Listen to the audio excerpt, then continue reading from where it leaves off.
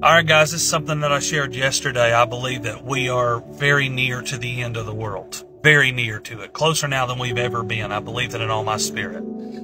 Yesterday, I had stated that the world is blinded to the things that are going on in this world, and this further proves that. This is 2 Corinthians chapter 4, verses 1 through 7, which is today's encouraging word.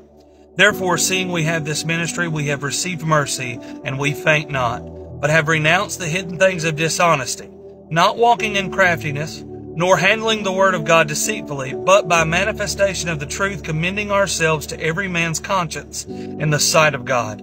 But if our gospel be hid, it is hid to them that are lost. Verse 4, in whom the God of this world, little g, God of this world hath blinded the minds of them which believe not, lest the light of the glorious gospel of Christ, who is the image of God, should shine unto them. For we preach not ourselves, but Christ Jesus the Lord, and ourselves your servants for Jesus' sake. For God, who commanded the light to shine out of darkness, hath shined in our hearts to give the light of the knowledge of the glory of God in the face of Jesus Christ. But we have this treasure in earthen vessels, that the excellency of the power may be of God and not of us. That further proves what I stated yesterday. We see the things of this world happening. We know that they are happening. We are a spoiled brat generation if we do not get out there and share the truth with the others, whether they like it or not. It is our responsibility as children of God to get out there, to plant the seed, whether small or big, in someone's life and let them know about Jesus Christ today. You have to do your part.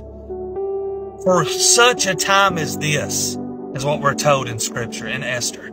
For such a time as this, that we are in right now, we have to seek God's face more. We have to be in His Word more. We can't just depend on Jesus on Sunday and Wednesdays. We got to be in it 24/7. We got to be in that constant conversation, that constant state of mind of Jesus Christ, Him crucified, and how can I share the gospel with others today? That is your responsibility, and I pray you're doing that. I pray you're realizing that they can't see what we see.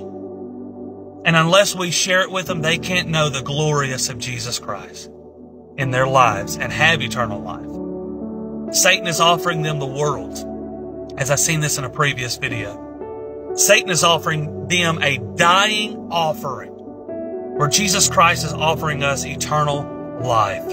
Through Him, we can be saved. Give your life to Jesus Christ today. Give Him a chance. I promise you won't regret it. Remember to always be in God's will and not in His way. Later, guys.